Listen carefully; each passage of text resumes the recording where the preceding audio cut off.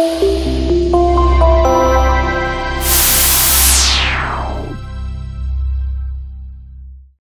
everybody, it's John Costigan, and I have a great video here for management. It doesn't matter if you're sales management, operations, marketing, all the way up to CEO. I'm going to tell you a story. And the reason why I say CEO is I just spoke last week to 7 CEOs. I'm part of a Vistage speaking group as well. And I spoke to 7 CEOs, and I've always said that the cool thing about talking to 7 CEOs is these men and women, they're CEOs. And it's kind of neat when you get that audience, right? And you get them for 3 hours. So I'm going to tell you where they start looking at each other going, holy cow, this story is really hitting us in terms of how we're looking at our organization, okay? So let me tell you the story. It's called the fish story. And what the fish story is this, and maybe you heard it. If not, stay with me because maybe I'll add a couple wrinkles to it. But the fish story is this. Your fish are your salespeople, right? Those are your salespeople, and they're in the water. Well, the water, that's you. You control the water. You can control the stream. You can have the water meander, you can have the stream meander and turn or go fast like a waterfall, slow down to a trickle. The water could be dirty, the water can be clean. You control all of that, right? So as managers, you control this, and then you have your fish. So you're going to control the fish too. So for example, if you want to take plant food and put it right over here on this side of your stream, well then the plant food might be your comp plans. For example, if you had a comp plan that said that, the more that they sold, once they got to a certain part, then they got their kickers and they went, now 110% a goal, 120, 130, and then their commissions might go from 20, 30, whatever that may be, right? That's the plant food, right? You can also have spiffs, sales contests, and that will drive all the fish to that area where they know they're going to make the most money. I mean, it's real simple. The fish are going to go where the food are at. Sales reps, for lack of a better term, they're kind of coin operated, right? You put the coin in, this, you know what you're going to get, right? Well, same thing here. You put the food here, they're going to go there. You put the comp plan, you put the money here, they're going to go there, correct? So there's no secret there. Well, one of the challenges that I see with a lot of companies is management is muddying the waters. And let me give you an idea what muddying means. The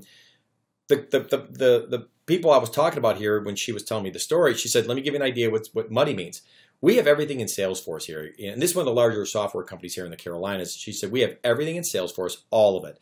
But apparently what's been happening is some of the sales reps have been taking the support people, like support engineers or software engineers, on the road with them. And then when they come back, sometimes they'll go, so how'd the call go? And the engineer's going, I don't even know why I was there, in case there was a question asked, but I hardly said anything. So management started saying, we're spending a lot of money having somebody take somebody with them, which probably wasn't even needed. So they stepped in. I think operations might have stepped in and said, hey, we're going to make you fill out this form. And on this form, it was a manual form. So it was either Word doc or Excel, but you had to fill out your name, the date, the company, the opportunity, why you want to bring this person. You had to fill all this stuff out. So meanwhile, it's taken all this time for a rep to do all this work just to bring someone with them on the road. And meanwhile, 90% of the whole opportunity and the stage and where it's at, it's all in Salesforce. So they're virtually making them duplicate all the work again manually.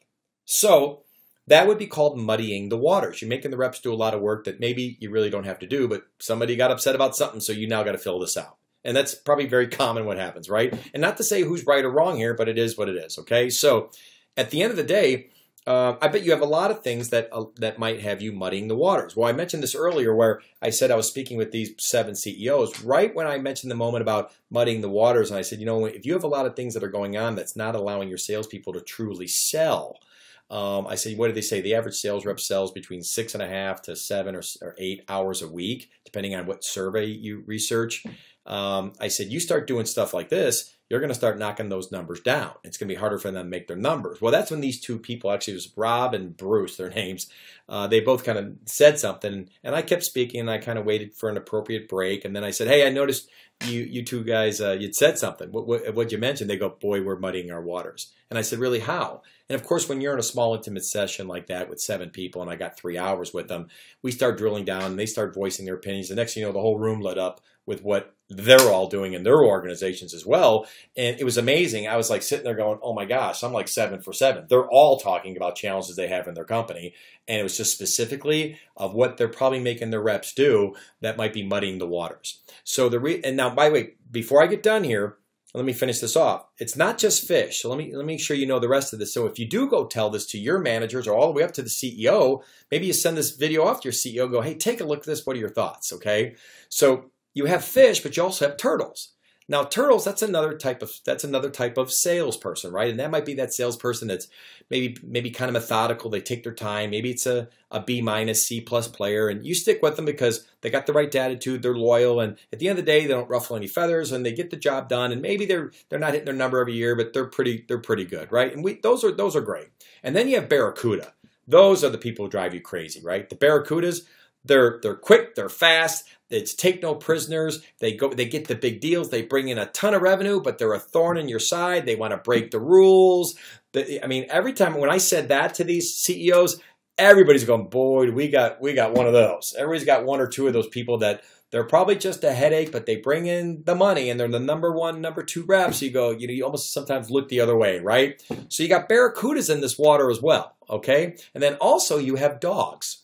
Well, dogs can swim for a while. Then they got to get out. And how I look at dogs sometimes is people where they probably shouldn't be in sales. Maybe they should go somewhere else. I'm not saying, hey, go fire the dog. But, I have a story of my next door neighbor worked for the Ball Corporation in Muncie, Indiana years ago, and they were going to let go of the salesperson that they had in the organization. They were about to fire him, and he liked the person so much. He said, let me talk to him. He had this great interview. They went out to lunch, and they had an interview, and he really got to know him, and he came back. He goes, I don't think you ought to be in sales. I think you ought to be over here. This is really your skill set. So they put him into customer service, and as he was telling me his story, he said, John, that was like 8 years ago. He now is the vice president of all of it. He runs all of it, and he's phenomenal at it. So sometimes it might not be about firing the rep. It's just about, hey, let's go find a place, because we all know it's hard to find good people. If you find a good one, especially where I'm at, if you find a good one, don't ever let them go. Find a home for them somewhere, because it's just hard to find good people, right? So at the end of the day, you now know the fish story, okay?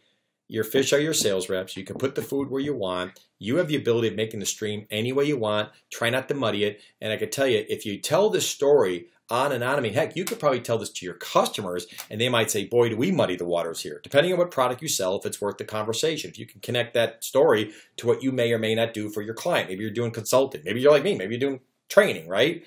So at the end of the day, hope you enjoyed the story. I hope it really helps your company and maybe gives some people some clarity where you can start to say, hey, let's write down the top 3 or 4 things on a whiteboard of how we're muddying the waters for our salespeople. I think it's going to be a good story for you. Good selling. Take care. Hey everybody, John Costigan here. The toughest part to any sale is getting in the door, right? Tell you what, click on the URL below this video or go to costigantraining.com/free week. Take the first step of solving this huge problem of getting in the door. It's 5 days, 5 clips, less than 5 minutes. Click on the link. We'll see you in a few seconds.